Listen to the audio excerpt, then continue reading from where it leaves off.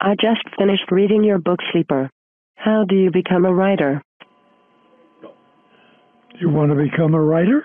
Just write. Just write? What do I write? Write about anything you know.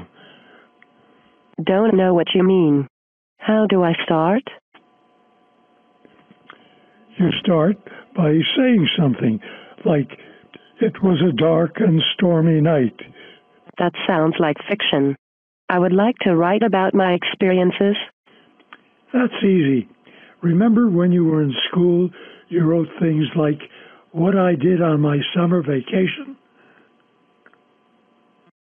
Gee, you make it sound so easy.